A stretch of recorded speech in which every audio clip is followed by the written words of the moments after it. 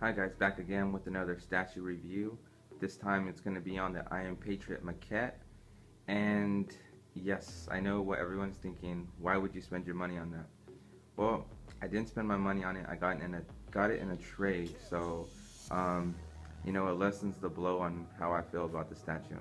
The paint, like everyone says, and everything you've heard on the internet and in the pictures is correct.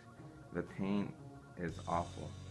But I can understand why there's a lot of reviewers and people that have the statue are able to look past that, because the base is outstanding, the pose amazing, the lighter feature, with the plug-in and all that great stuff, that's awesome. you know Extra head, it comes with a holder for the head, it comes with a nameplate, you know it comes with everything, and it's hard to knock this statue just because of the paint and say, oh, I don't want. So, the problems with my statue range from the head, a little bit the torso, and the back. Everything, everywhere else, it's pretty good. Not great, pretty good.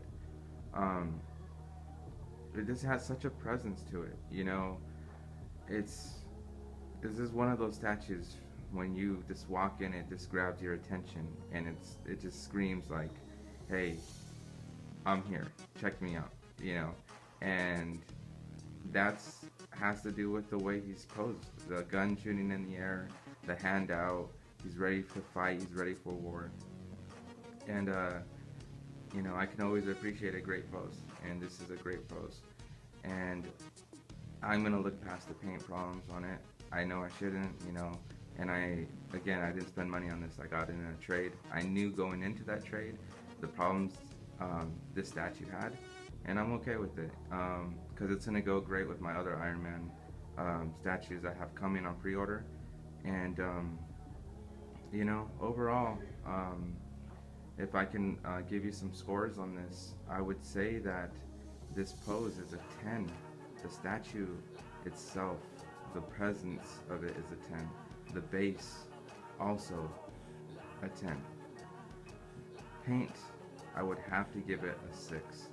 And that's if you get really, really close to it. From afar, it's really amazing. And then when I get close to it, I'm saying, oh crap, that sucks, But you got two options. Send it back, find a good painter, and have him repaint it. Your problems on the statue. I'm not too sure what route I'm gonna go with, but I'm not fine with the way some of the paint looks on it. So, okay, well that wraps up this review on the statue. Very quick.